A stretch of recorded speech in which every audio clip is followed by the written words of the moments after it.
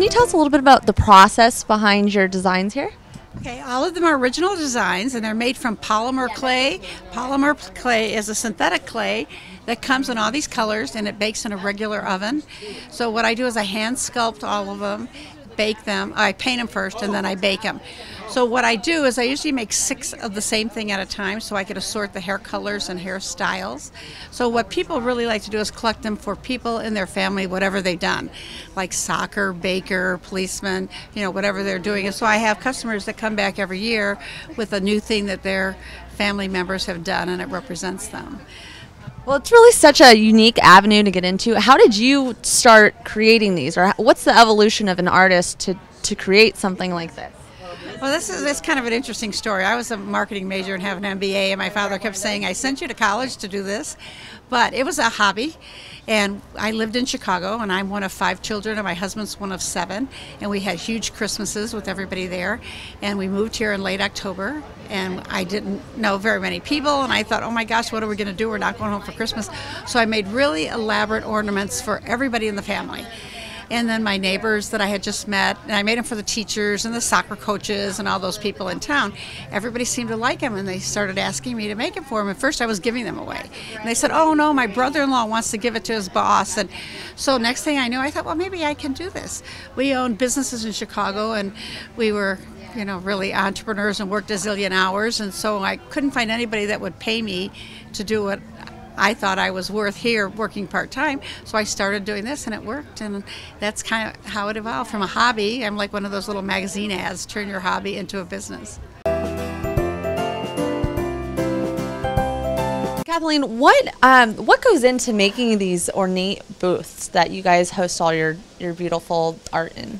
Well, it's a lot of work. I've been doing this show since 1977. And then, of course, the Christmas show from the beginning of that. But it takes a lot of blood, sweat, and tears to put this together. But you do it because you love it. I'm here with Lauren Chapman, expert glass blower at the Sawdust Festival. I know it's glass blowing, but a lot of people miss the fact that you're actually blowing into a pipe to expand the glass. How does that whole process work?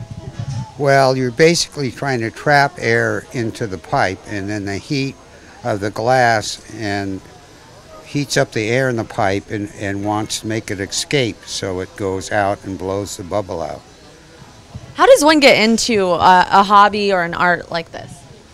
I picked it up in a little art school up in Santa Barbara and in 1970, and then came down to Cal State Fullerton and got my master's degree in '75 in art with an emphasis in glass, and I've been doing this show since 1974. So we caught Daryl in the act. What brought you out? It's your first time. What brought you out, and what do you think of it? Well, it's been more work probably than I thought, but it's been exciting. And once we got the booth and the paintings up, things really started to get exciting. So it's been wonderful. The people are great. The other artists are so welcoming and give advice and kind of help us through all the different stages to get ready.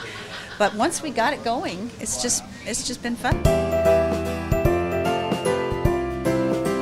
I'm here with Nina Leone.